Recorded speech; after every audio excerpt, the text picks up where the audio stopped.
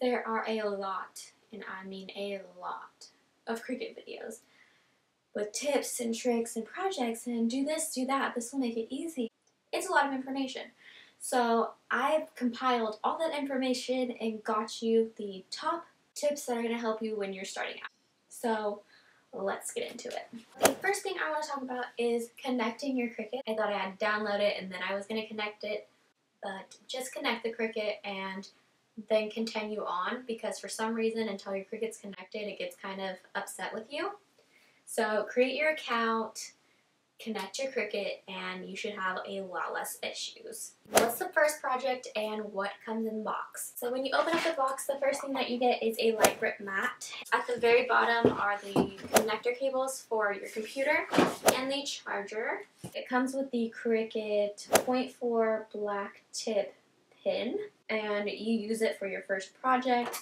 You get all the materials you need to make the first project, and you get the book. The first project is this little card. It just says enjoy. They don't give you full pieces of paper for this either, which I was kind of shocked about because I had this pre-thought notion that you had to use full pieces of paper, but you don't. You can use little pieces of paper to utilize scraps and different things like that. Some tools that you're going to need, there's a bunch of attachments and all this Cricut stuff that you can get, and then you'll pretty much look like a Cricut craft shop just threw up in your house.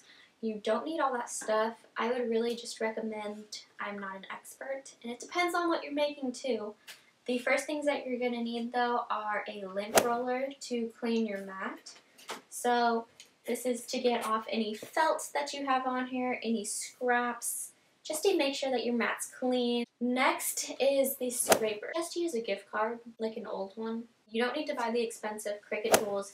You can go to Harbor Freight and get some of the wood chisel tools and use that. I ended up getting that for my sister because she's going to be doing a lot of vinyl projects versus me, who's more into cards and stickers and that good stuff. You want to actually peel the mat and keep the paper straight. Let me show you why.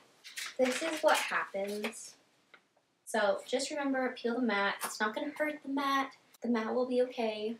When you are in Design Space, if you insert an image, whether that be from anywhere, whether you uploaded it or not, there is this little teeny tiny lock circle on the left hand side, and that's going to determine whether your shape moves proportionately. What you need to do is click on that lock, and then you can change the width and the height to exactly what you want. There's no crop tool. Crop is your best friend. It's mine, so when I didn't see it on there, I kind of freaked out and was like, what the heck? How can you have a program without a crop button? So what you need to do is, yes, use the slice tool, but you also need to use a shape. So what you need to do is insert a shape, put it on top of whatever you want to crop, and it'll crop that part out, and it'll give you a bunch of different pieces to play with and to throw away. When I was inserting text and trying out like different types of text and everything, I spent a lot of time scrolling through the ones that you have to pay for, and that can be frustrating and take up a lot of time. Instead, here's a simple solution. All you need to do is click on the button that says Systems, and that is all the free text that you have available to you. Alright, so I chose this nice font, but I don't exactly like the letter spacing. You can actually change that by going up to where it says letter spacing and downsizing it a bit. The letter spacing looks better, but it still could get better. So what you're going to do is press ungroup, and then you can move each individual letter to make them closer together or further apart, depending on your preference. Once the letters look exactly the way you want, make sure to group them back together and then attach them. So if you don't attach them, this is what's going to happen, and it looks like a jumbled up mess, and then you'd be sorting through all different kinds of letters, and it would just be a nightmare. So press the attach button in order to group the letters together on the page, well, on the mat. But if you don't want it to do a print and cut, then what you need to do is highlight all of the letters, go up to the top where it says fill options, and click no fill. And this will make it so it just cuts out all the letters together.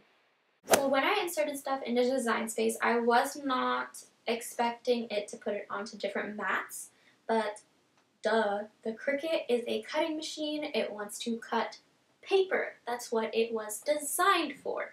So when you are creating, say, a sticker or a print and cut, you need to tell the machine. You need to actually flatten it, and that's how it'll cut it out as a unit rather than as individual pieces. The fact that you cannot save an image that you've created on Design Space.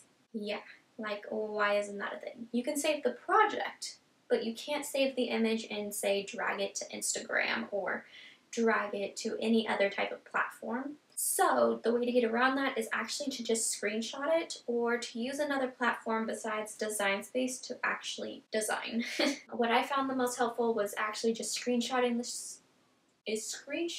in multiple different areas and kind of breaking it up in different ways, because if you just screenshot overall, you're just going to get a blurry image, and that's not helpful for anyone.